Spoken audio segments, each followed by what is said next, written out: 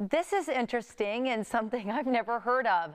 Blood flow restriction training. Joining us now is Doctor of Physical Therapy and Performance Enhancement Specialist Nicholas Rolnick to tell us more. Welcome to Bloom, Nicholas.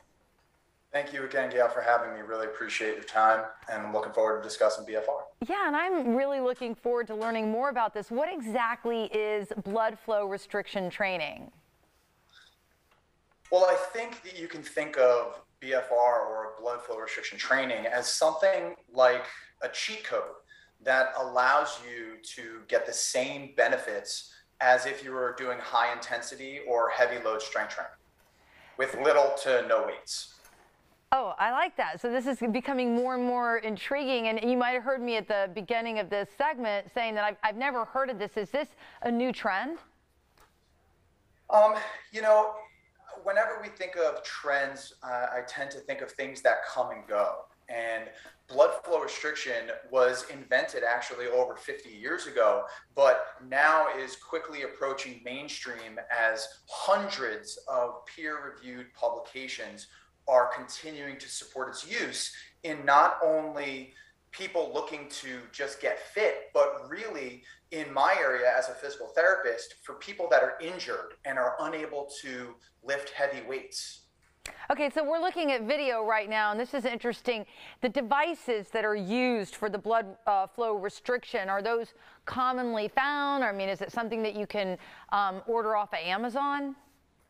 You actually, believe it or not, can. I think that if you go to a medical provider, they're probably going to have better equipment that can help with just increasing the safety and the precision of application. But in general, blood flow restriction training has been shown to be safe across a variety of populations with a ton of different devices.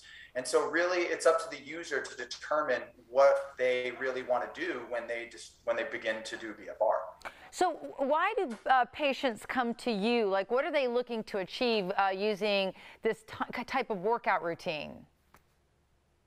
Yeah, I think we have to appreciate that muscle is not just an aesthetic tissue, right? We work out to feel good. Muscle, in the last couple of decades, we've really discovered that it has a strong anti-inflammatory effect. And unfortunately, when we're injured and we're not able to exert ourselves and lift moderate to heavy weights, well, our body basically goes, okay, we don't need that muscle. And as a result of that, we start to lose that muscle.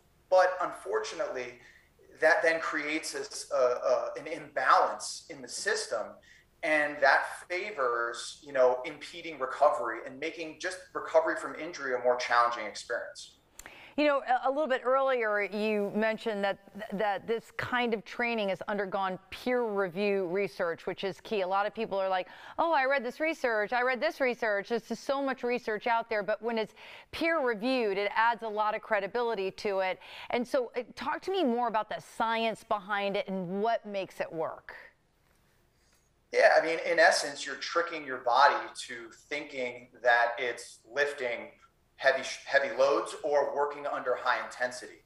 And it does that through restriction or temporary restriction of blood flow to the exercising limb. And due to that restriction, it creates this imbalance in energy availability within the muscle.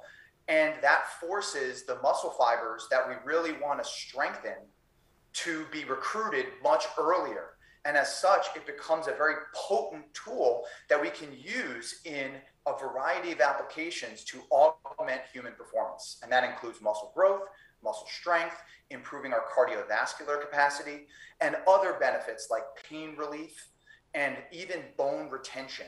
And so there's a ton of applications that can happen when we integrate blood flow restriction training into either a training routine or a rehab routine. We have just under a minute left, so I just quickly wanted to ask you, I'm very much into weight training because it seems to be the only thing that moves the needle at my age when it comes to results. When you're actually training this way, does it feel like you're lifting heavy weights, or does it just give you the results of lifting heavy weights? Well, this blood flow restriction operates in the same way as normal resistance training. It's just with the restriction, you are accelerating that fatiguing process and happening. And so with any exercise under fatigue, it will feel, regardless of the weight you use, when you're nearing a lot of fatigue, it's going to feel very, very, very heavy. So that 2-pound bicep curl will feel like 20 pounds by the end of your set.